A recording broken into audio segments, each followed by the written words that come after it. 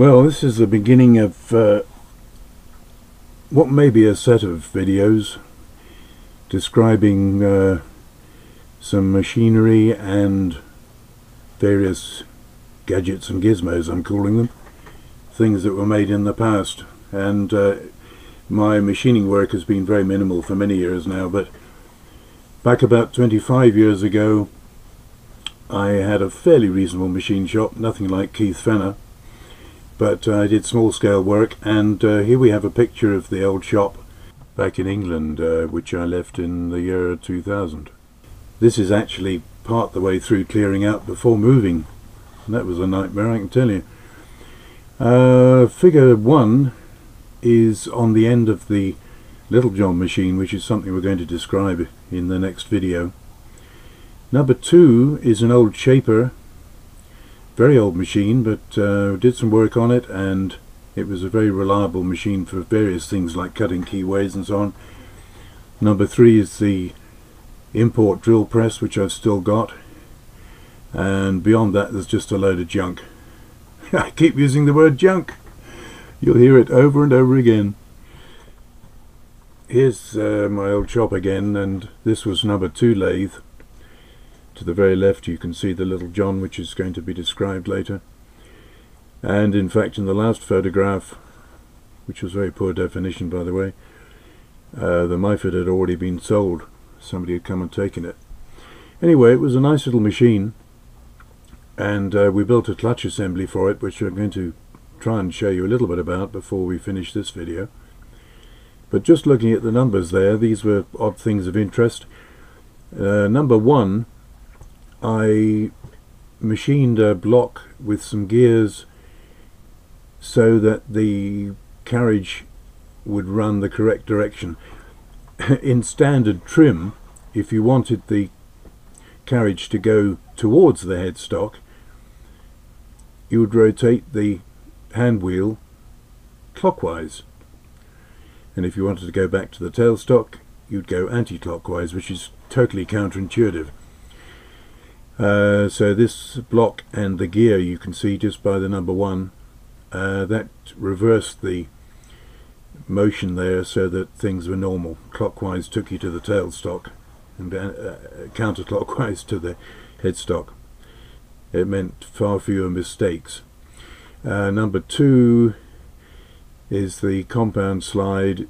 Above number 2 is a 4-way tool post, which is very much designed after the fashion of the one on the Little John, which we'll show later.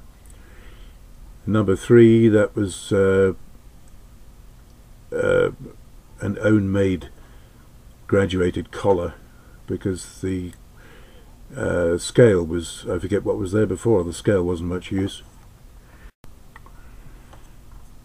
Now we're looking 180 degrees different. In other words, we're at the back of the lathe, tailstock's on the left of the picture, so we're behind the machine, and this is to try and show the clutch unit. I've taken some footage of the engineering drawing for this clutch, and I'll show that after the still pictures are finished, which may help explain it a bit more in case anybody finds it of interest.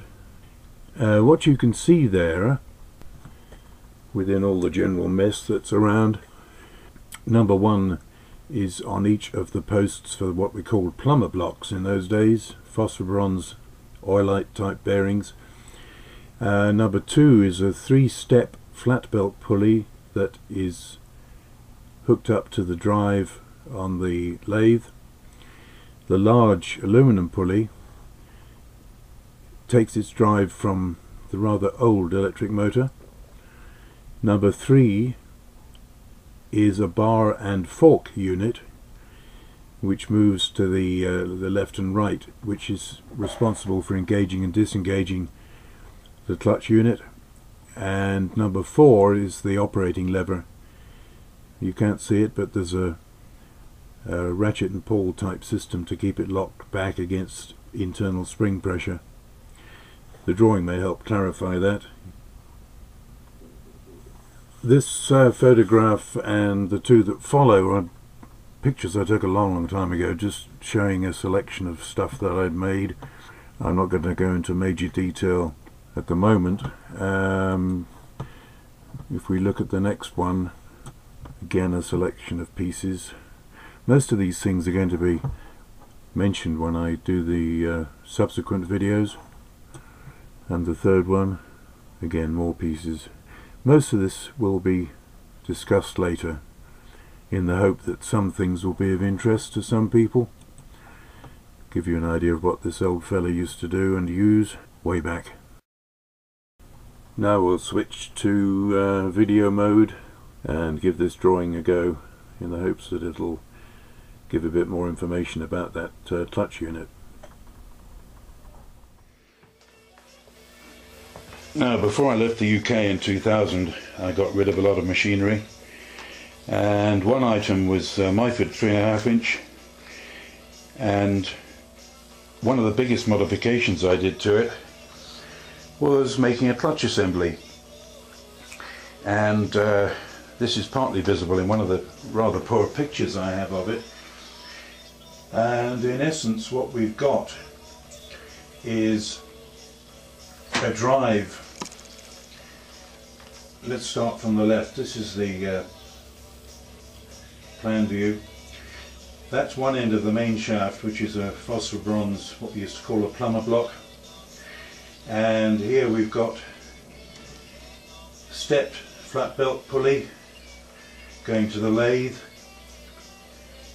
Here is the main drive pulley from the motor, and what we have, if you can see the dotted line here, this is all made out of aluminum, all this area. We've got a tapered section here which goes inside the flat belt pulley here, which was also machined to a taper inside, and the section drawing will show things a bit better in a moment. And then here we've got a fork assembly. Somewhere in here is a spring too, I don't think it's showing. And this part on the side here is a sliding linkage for engaging and disengaging via this lever here. That's a pivot point. So that goes this way or that way. If it goes to the right, it moves this out of engagement against spring pressure, and there's a locking facility on the lever there. That basically is. Oh, and we've got a ratchet, by the way.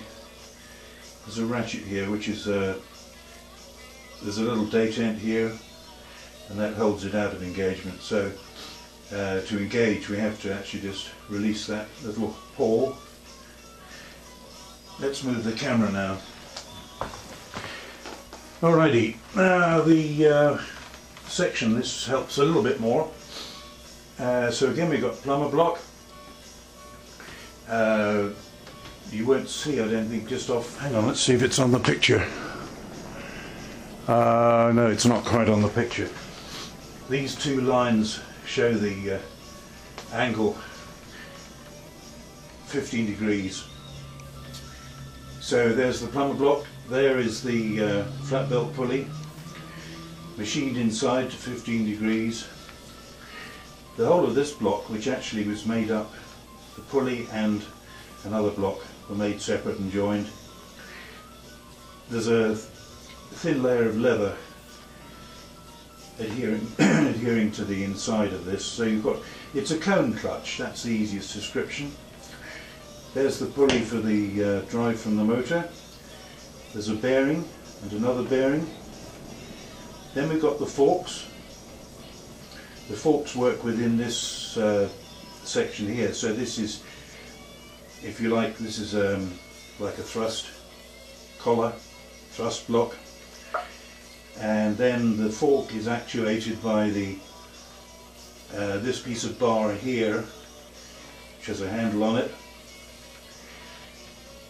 So when the fork is taken to the right, we disengage the taper of the clutch and the drive no longer goes to the lathe.